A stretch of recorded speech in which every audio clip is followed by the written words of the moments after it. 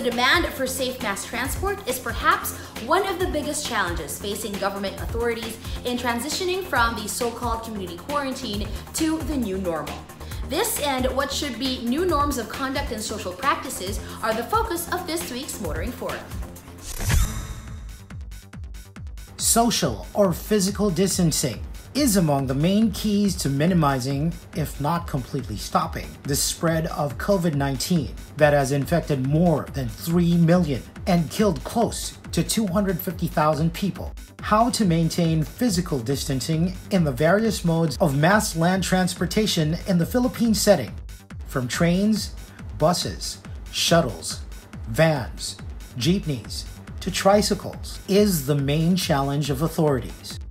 Virtually all forms of mass public land transportation were banned under the Enhanced Community Quarantine, or ECQ, declared in Luzon and in other regions, province, and cities that were hit by the pandemic. After weeks of imposing severe shelter-at-home restrictions, government has moved to wean some communities out of ECQ and into what is called the General Community Quarantine, or GCQ. At present, we have seen how GCQ guidelines are working, or not, in meeting the demands of transport for people. Under GCQ, the DOTR is allowing various modes of land transportation to operate under guidelines meant to meet physical distancing standards, as well as the pandemic health safety measures recommended by the World Health Organization and the Department of Health to minimize the spread of the virus.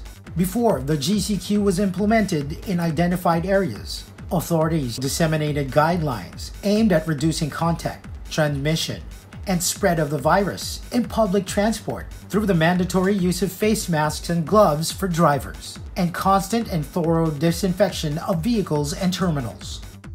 Authorities have reaped some criticism for how they responded to the challenges of mitigating effects of the pandemic, but many believe the GCQ guidelines for public transport could only work as planned if transport operators and drivers themselves, as well as commuters, understand the need for complying with the new normal for commuting, that these guidelines are for everyone's protection and benefit.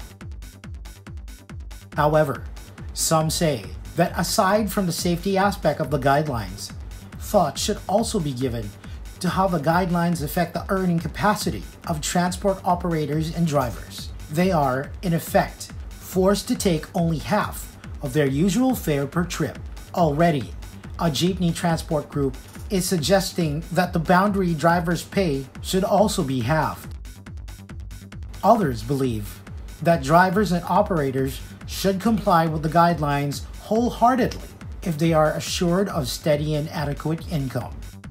Commuters also must understand the need of maintaining a social or physical distancing while waiting for rides. How to go about this will be a challenge both for the commuters and authorities tasked to enforce the guidelines.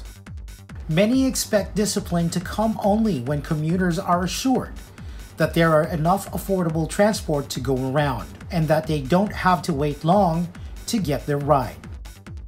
People tired of being cooped up in their homes or raring to get back to the proper workplace are certainly hoping the ECQ is succeeding in flattening the curve, and the GCQ is helping communities transition back to normal life, or as close to normal life before the pandemic. Safe mass transport norms and practices after the government-imposed community quarantine are featured this week on Motoring Today's Motoring Forum, brought to you by Suzuki Philippines.